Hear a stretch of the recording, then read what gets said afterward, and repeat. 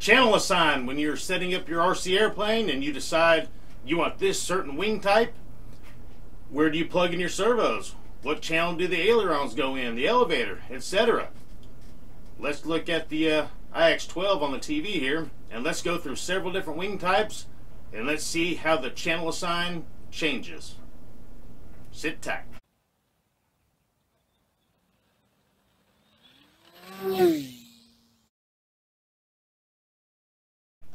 If you want to win a jet like this, all you have to do is subscribe. Click the like button and leave a comment. And then ring the bell so you don't miss my next video. At 1,000 subscribers, we gave this jet away. At 5,000, we're going to give another one.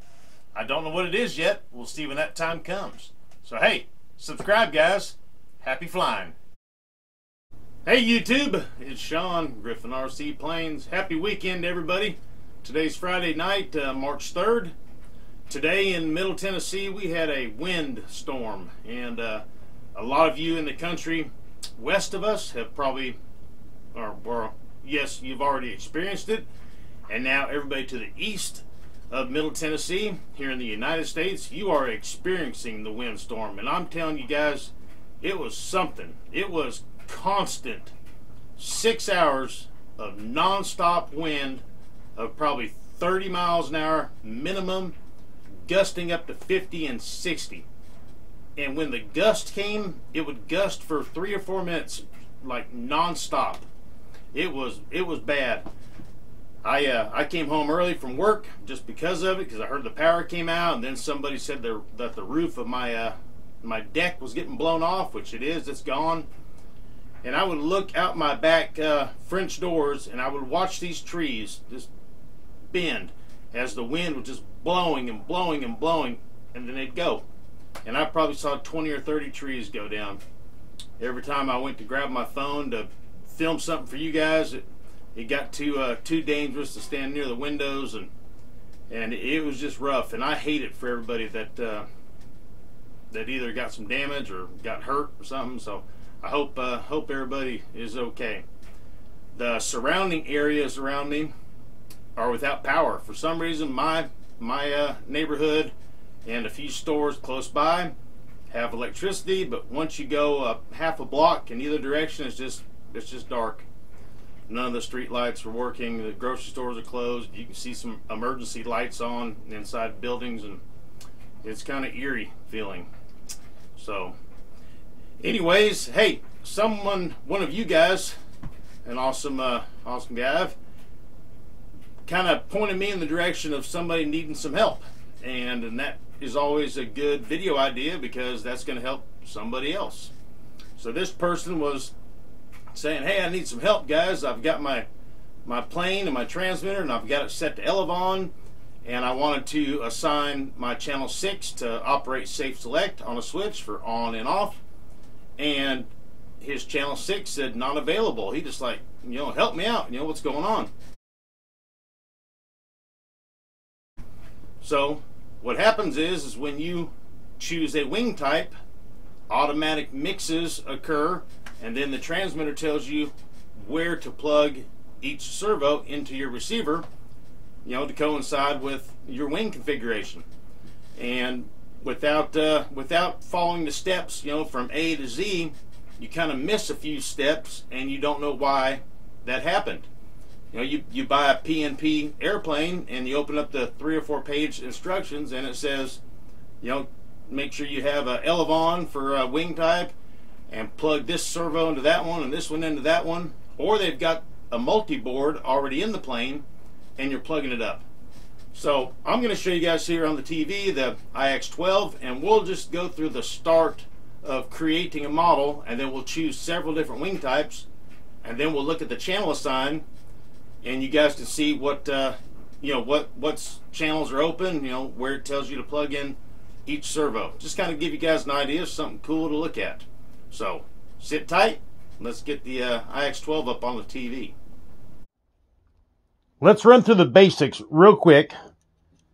So this is a 6-channel receiver. Most of our airplanes are going to have one servo plug from the speed control, plugging into channel 1.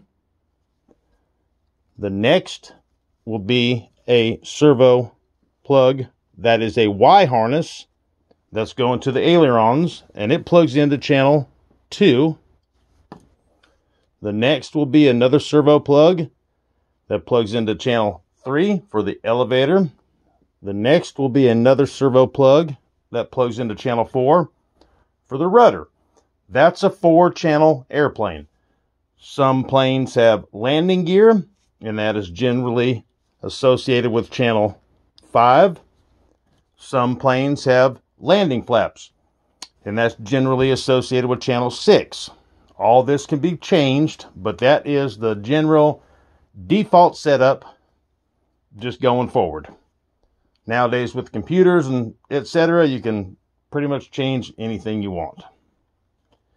Now, let's look at the channel assign when you're creating a plane, and then the channel assignment will tell you where to plug each servo lead into due to the wing type, airplane type that you have chosen, because that's what you have to set up.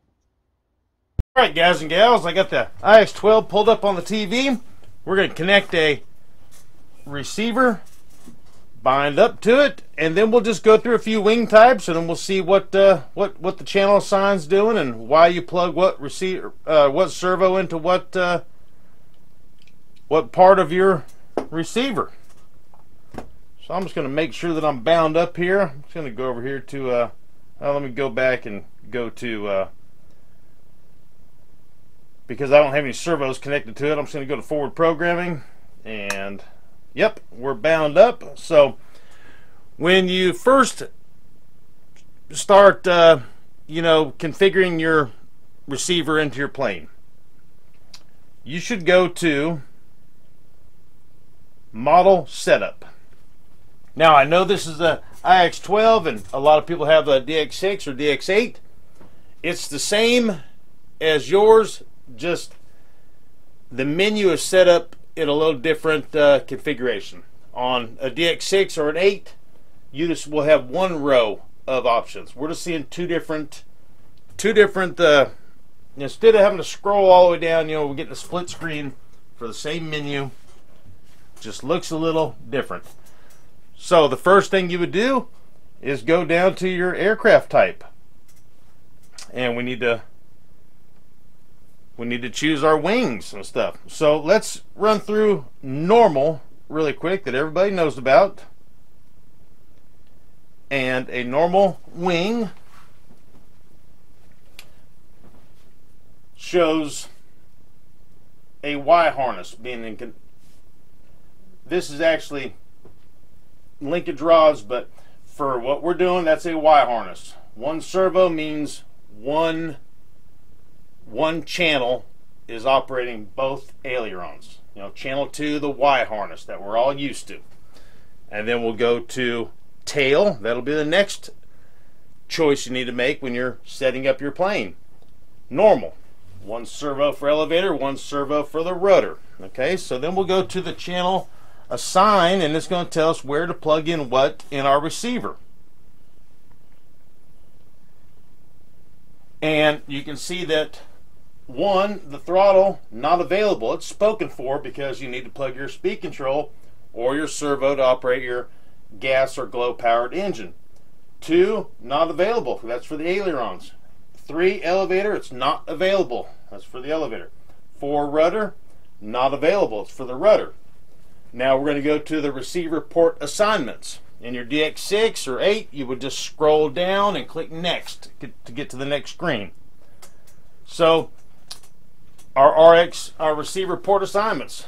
1, plug your throttle into it. Channel 2, plug your ailerons with your Y harness. 3, elevator, plug your elevator servo. 4, rudder, plug in your rudder servo. Channel 5 is for the gear, which is open unless you have landing gear, and the rest is open. Alright, so now let's go back and let's look at a different wing type. So aircraft type, And let's go to wing. And let's see, a lot of people talk about flaperons. You know, if you have a jet and it doesn't have flaps, and you do need flaps or some kind of a flap to help you get some lift, you can choose flaperons, and that's where both your ailerons will droop down like a flap, but they will still move independently as an aileron, and that'll help you take off or land, get a little slower. And then once you're up in the air, you can flip a switch and it'll go back to normal ailerons. So our wing type is going to be flaperon, and then our tail will be normal. And we'll go down here to channel assign, and we'll see what's going on. And 1, throttle not available, that's where your speed control goes. 2, aileron not available. 3, elevator not available. 4, rudder not available. 5 for your gear. 6, not available. Well, how come? Let's go to the port assignment, and now it's telling us where to plug what servo into the receiver. 1 is for your throttle, for your speed control, or your servo to operate your engine. 2, aileron, that's where you plug your right aileron servo into, not a Y harness, where your right servo for your right aileron gets plugged into 2. 3 for your elevator servo. 4, rudder for your rudder servo. Channel 5 for your gear. Channel 6 is for your left aileron servo. So if you had a jet and it had landing gear and you chose flaperons, it would take 6 channels to have that configuration.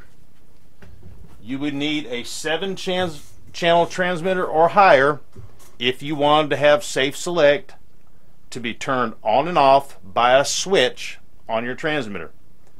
You can always bind your plane to fly with safe on or with safe off, but you're flying it that way. You can't turn it off and on from your transmitter while you're flying. I like to have it on a switch.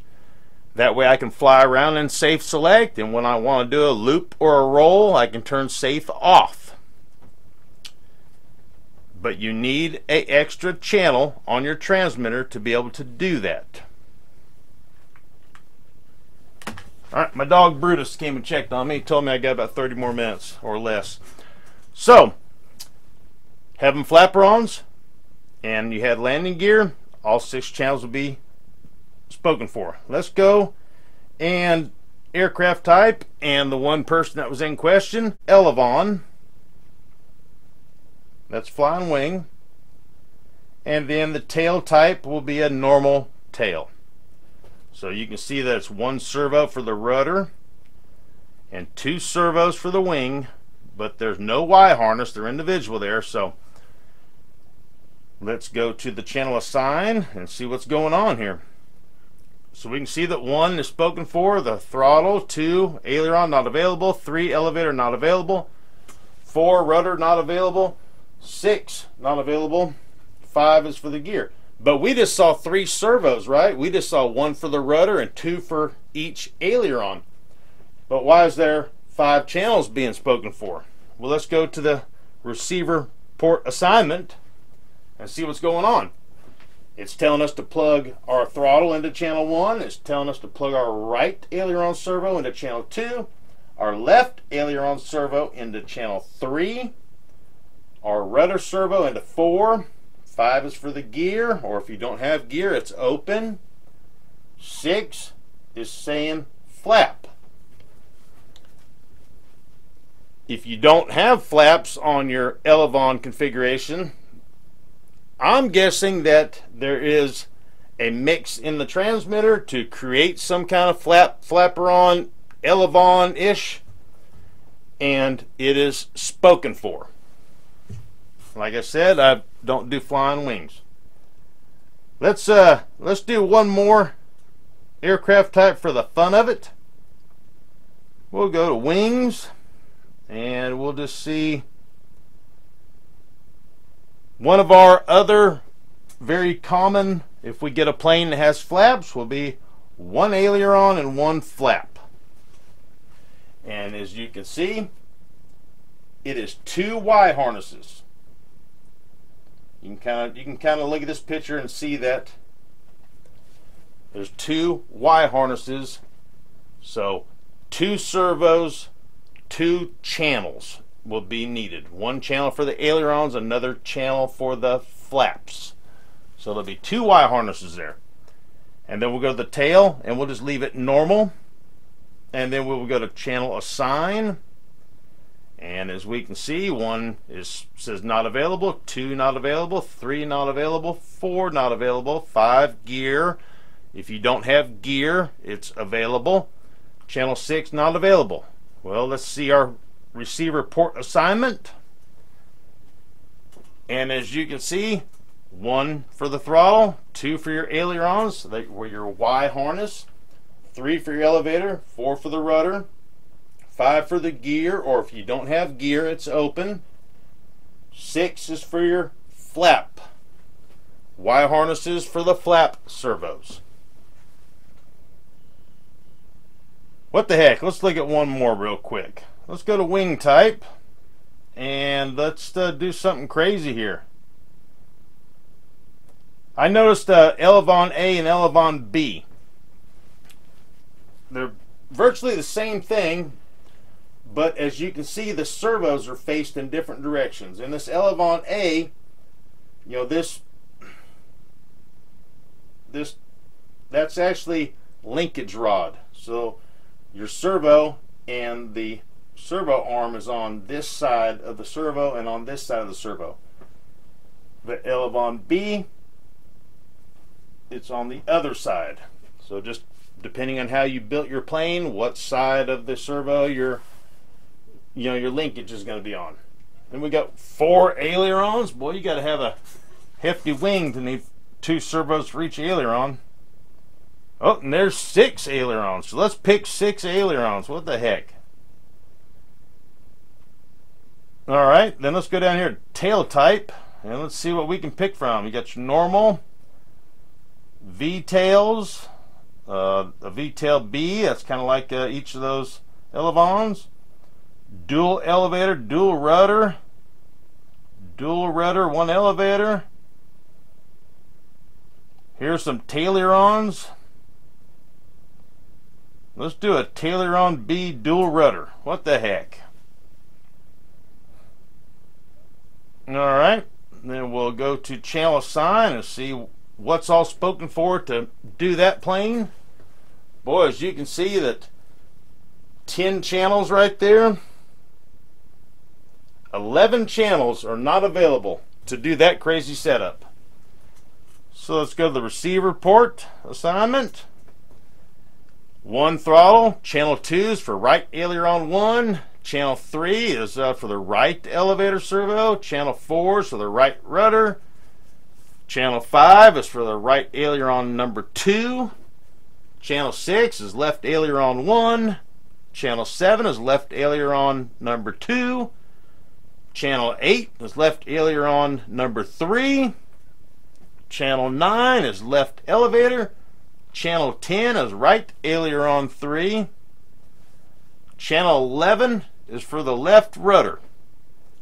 That's a ton of servos all plugged into different spots on the receiver. So you would need a 11 channel receiver or more to do that particular configuration. But we were just doing that for the fun of it. So we'll just get out of this thing. And I tell you what, for the fun of it, we'll grab our test plane real quick. I tell you what, real quick, guys, we will hook up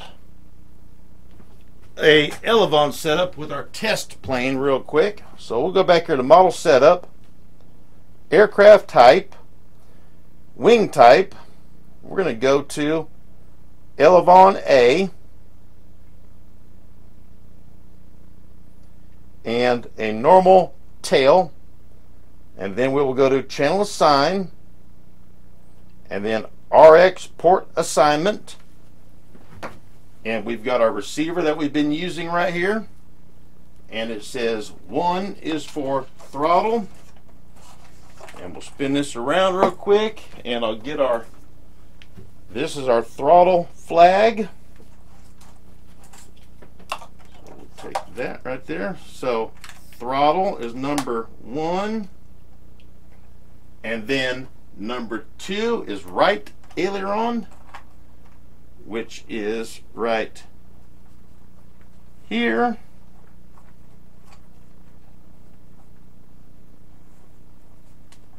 Right there. I grabbed a extension. So right aileron. That extension might be bad. I think it is. Right aileron goes into channel 2. Channel 3 is the left aileron.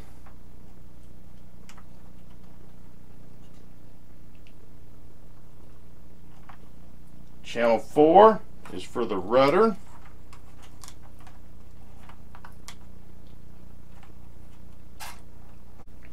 So we got our elevon set up, and you can look at the ailerons and you can see that they operate totally different. Throttle is the same, rudder is the same.